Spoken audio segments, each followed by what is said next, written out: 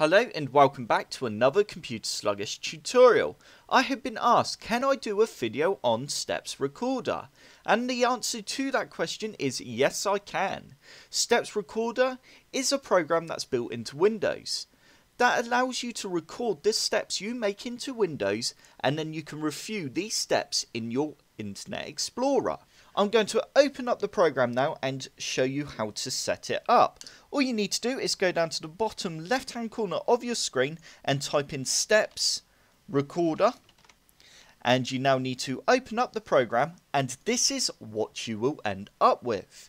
If you go to the right hand side and press this little drop down button and click on Settings, you can now select the location of the output file by simply pressing Browse and then selecting where you'd like it to be saved. I'm going to save it on my desktop as Test and press Save. Once you're happy with this, you can now select Enable Screen Capture Yes, number of recent screen captures to store. The default is 25 and I'm going to actually keep it at that. Once you're happy with this, you can now press OK and we can go Start Record.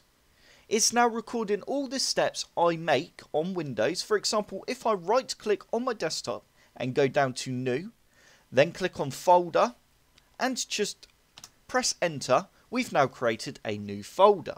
If I go into that new folder and right click again and go New, then let's go New Text Document, we've now created a new text document. If I now stop the record, it will show us exactly what I did. If we right click on the file that is just saved and go Extract All, then keep Show Extracted Files ticked and press Extract, we will have a .mht file in the folder. If we open this file up, it will open up our Internet Explorer. And here you can see all the screens on my computer. For example here, the first step, the user right clicked. If we go down to step 2, the user left clicked and went to new menu. If I just open that up, as you can see, that is exactly what I did.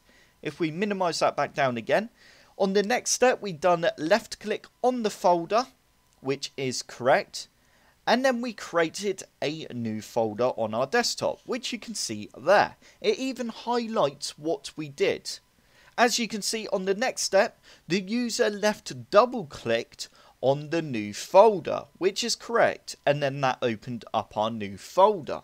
And if we just go down a little bit more, you can see here the user created a new text document, and that is really clear. I like it how it does the green box around as well, just to indicate exactly what we did. Basically, you can now send this file to your IT team and then they can inspect to see what the issue is with your computer.